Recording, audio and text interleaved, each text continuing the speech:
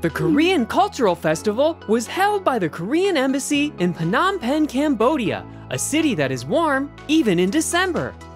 The event was called Nadri, which means picnic in Korean. The opening ceremony started with the traditional Cambodian Apsara dance blessing performance, and a famous Korean influencer, Nyuri Kore, held a makeup class as well. Wow, they're really good at making dalgona. The Korean Cultural Festival had various other interactive events as well for the participants to enjoy Korean traditions and culture, such as Korean cooking classes, hanbok try-on, and traditional norige making.